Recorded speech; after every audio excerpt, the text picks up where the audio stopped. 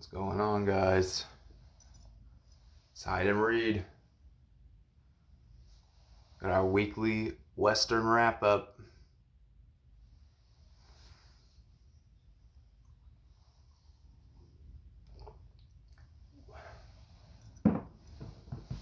Black coffee. All right. This week it's a little bit of a different Western wrap-up. I've been looking for like neo-Western or something similar to this, but I don't want to look at a list and then have something chosen. So I'm just kind of looking around. So far it's been a bust. This is the closest I've gotten this week, so we're going for it. We're on the hard case imprint. It's Say It With Bullets by Richard Powell. Say It With Bullets. And yeah, let's get right into it. The main character of this story, Say It With Bullets, is Bill Wayne.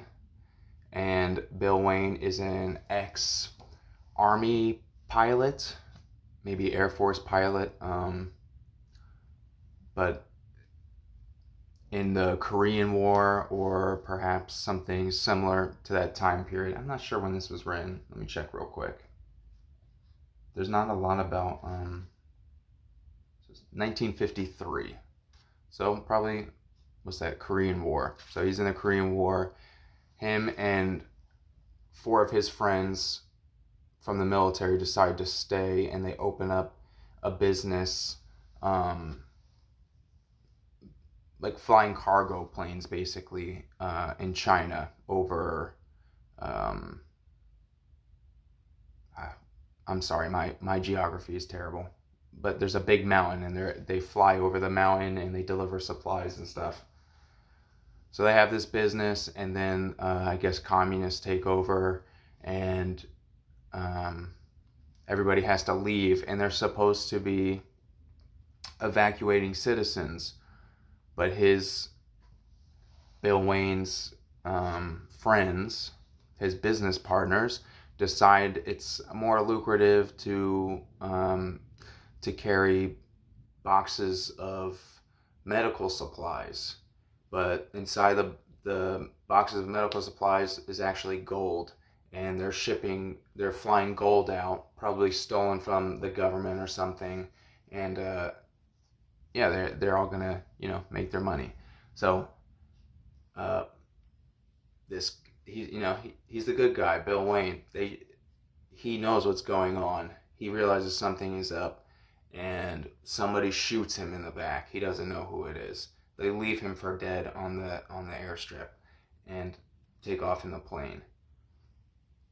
Later on, this plane gets into the U.S. and crashes into a lake, and they can't get to the gold. So all his buddies, his friends, and business partners have to work basically to save up money and fish this gold out of this lake that's inside of the plane.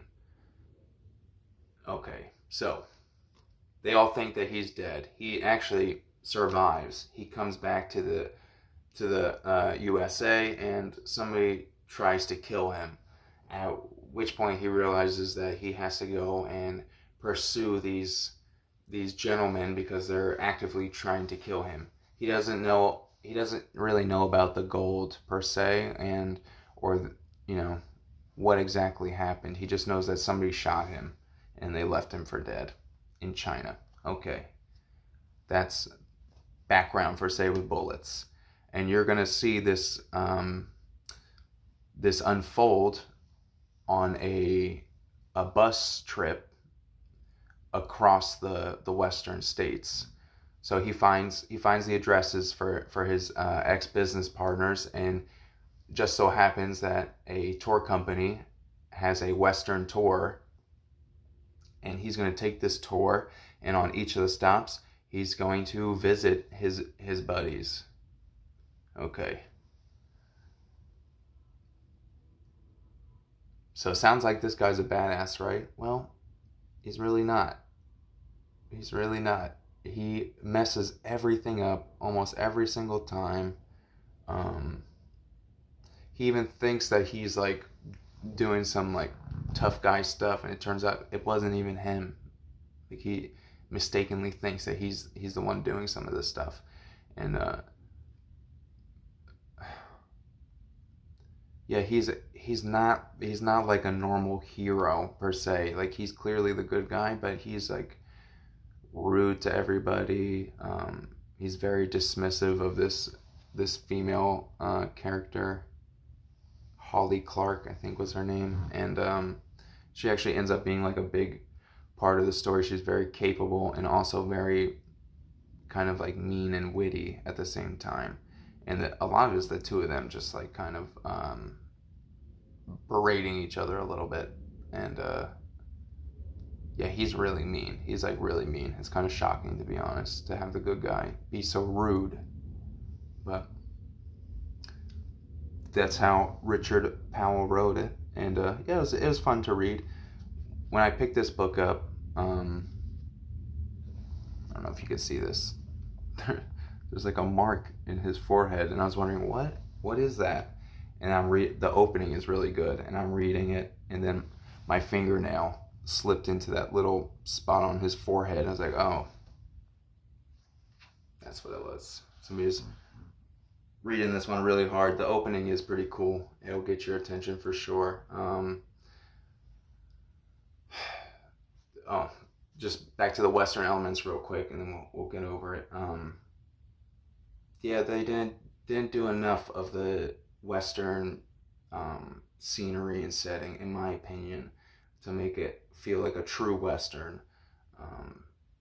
It's mostly just the plot lends itself to kind of like Western elements, but it would have been a lot cooler if honestly there was more Western stuff, because the author was going for that. There's a cowboy in here. There's fist fighting. There's gun draws. There's there's a lot of things that you'll have in a Western. There's the female character that yeah, it's from 1953. So that big thing about women not wanting things but wanting things, and it's one of those. Yeah, if that makes you terribly uncomfortable, maybe don't read this one. Probably a lot of these books on this hard case crime imprint are going to be kind of rough for you if that's your pet peeve in these older stories. But she's tough. She's tough. Like, she's smarter than him for sure, and probably more capable too. Yeah, those are the Western. Like there's a cowboy, and he's like kind of like the like a satire of the cowboy hero character, and he should be the main character. But Bill Wayne is like completely the opposite of this. He's disrespectful to women. He's like kind of weak. He doesn't look good, basically, and yeah, he has to duke it out with this cowboy a little bit, and I won't spoil that part for you, but yeah, it was fun to read. This is my first book on the hard case crime imprint. Next week we'll definitely do a more typical Western. I don't know. I'm thinking maybe show off. I have lots of nonfiction Western books, and it looks like YouTube, BookTube, all the boys are going to be showing off their Western books, so maybe I could show off my nonfiction Westerns. I don't think anybody will be doing that, because